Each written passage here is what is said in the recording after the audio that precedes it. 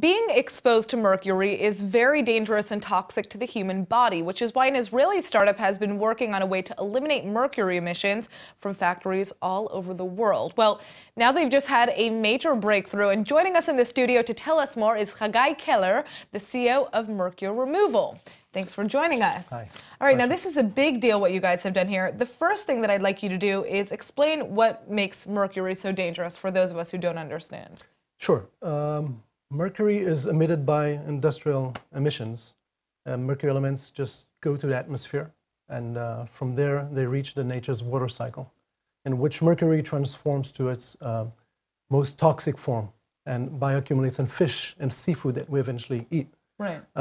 Small presence of mercury in our bodies has severe implications on the nervous systems, mainly fetus and newborns, and causing mental retardation and IQ loss. So well, and there are lots of industries right now that are emitting mercury, even though it's so dangerous. Waste incineration facilities, coal, I mean everything. And they're not really taking care of the problem. There's no solution right now to deal with this. So what have you created?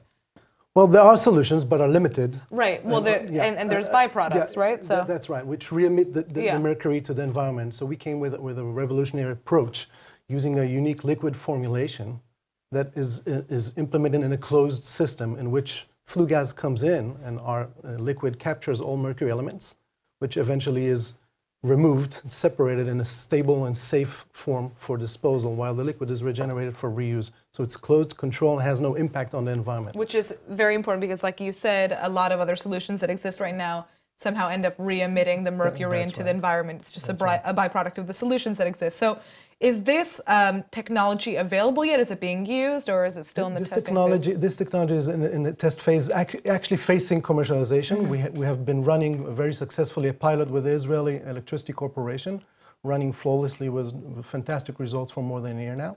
So we're now facing the international phase, collaborating with additional companies in Europe and China. Well, this is, I mean, a really big deal. And I understand that you were also in California for a World Clean Tech competition, right? How did you guys do? Well, we took the first place. We won the first place in the finals for the C track, which was very impressive and encouraging, another strengthening, our message, and was great. Great. All right. Well, thank you so much for joining us, Hagay, and congratulations. Thank you very much.